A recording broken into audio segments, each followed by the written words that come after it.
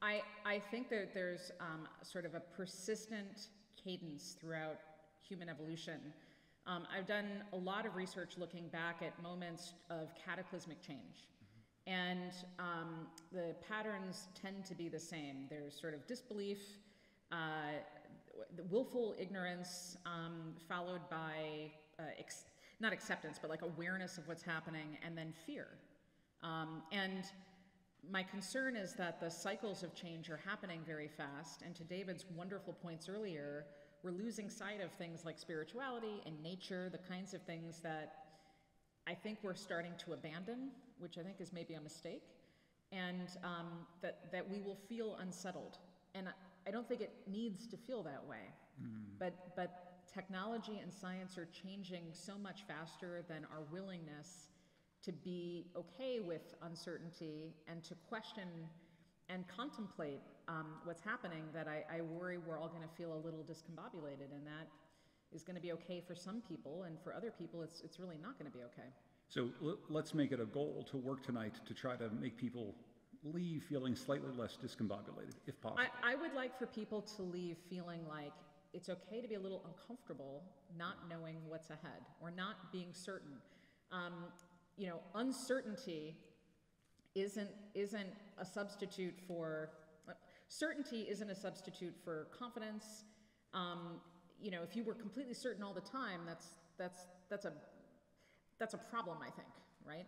So it's okay to be uncertain. It's okay to sit with feelings of a little bit of anxiety and being open to new information, new data, and to be sort of more agile. But it takes work, and not everybody's willing to do that. That you do with yoga. I mean, that's got to be something you think about a lot. Yeah, we were talking backstage about yoga. My whole last several years has all been about running a yoga business with my wife, not necessarily doing this sort of thing. I'll tell you, it helps. That's one thing that we should do more of in the future. David, how about you? And what does the future look like, feel like for you? Yeah, it's a great question. I think it's hopefully got across as well in part of my talk. The feeling that I hope that we have in the future in 20 years is one where we as individuals and collectively as society, or within your family, your neighborhood, where you feel like you have agency, you feel like you actually have some ability to shape what is happening, right?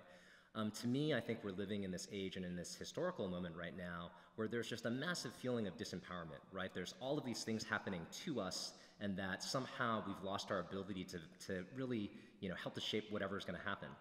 And so in a way, how is it all going to look?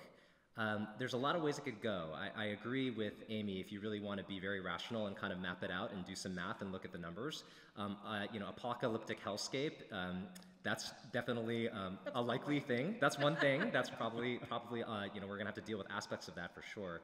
The way climate change is moving and our inability to really address it in a meaningful way. That said, I am hopeful about a few different things. Earlier we had a couple of young people here as a part of the forum, and I think they're in the audience today. So I know for me already that's been one of the most inspiring things, is meeting some of the young people. But I do think that 2 years of pandemic are kind of to Amy's whole question around reperception. I think we are reperceiving and re-questioning in a very healthy way so many aspects of our current lives. Why are we working the way we work? So many people that had certain jobs that were that didn't have a lot of meaning. I think that's, for me, another big question about the future. Can we be doing more meaningful work? Can we actually, in our daily lives, feel like the job that I'm going to every day is something that gives me a feeling of purpose, right? That's something I certainly hope for a lot. And we're in a critical moment where I think we can start making some decisions collectively and as individuals to help moving in those directions. So, and one thing I will say about nature as well, I don't know for folks here, but we were chatting about this earlier. I discovered during the pandemic like this amazing conservation land that's like a 5-minute walk from my house that I never went to, that all of a sudden became just a part of my ritual to be outside and to spend time with the trees and just be there. And I think there's the metaverse and moving towards digital and all of this work that's happening at MIT and other places. But I think physical reality and being able to really expand our own consciousness and our connection with nature, I think is a huge part of what can hopefully guide us towards a more just and flourishing future.